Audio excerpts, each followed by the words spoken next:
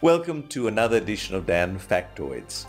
In this edition, we're answering the question about diving and glaucoma.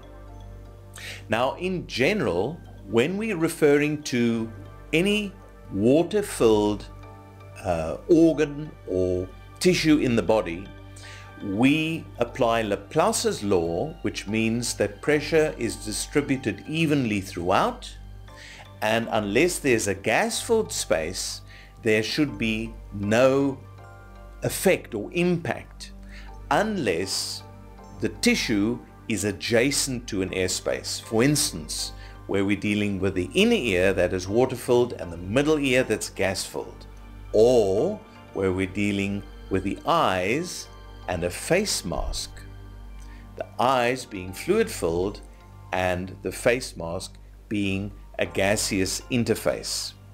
Now, glaucoma, whether it's wide or narrow angle glaucoma, and I don't want to get into the technicalities because that's not really the nature of the question here, is a condition that needs to be treated for the sake of the eye.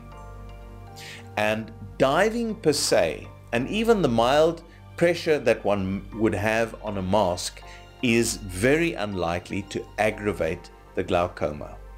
The additional pressure and pressure excursions that one experiences when diving are really trivial compared to the main issue, which is an elevated pressure within the eye, and that ultimately resulting in blindness. The right question is, of course, to inquire from a diving ophthalmologist, and you would do very well to look up Frank Butler.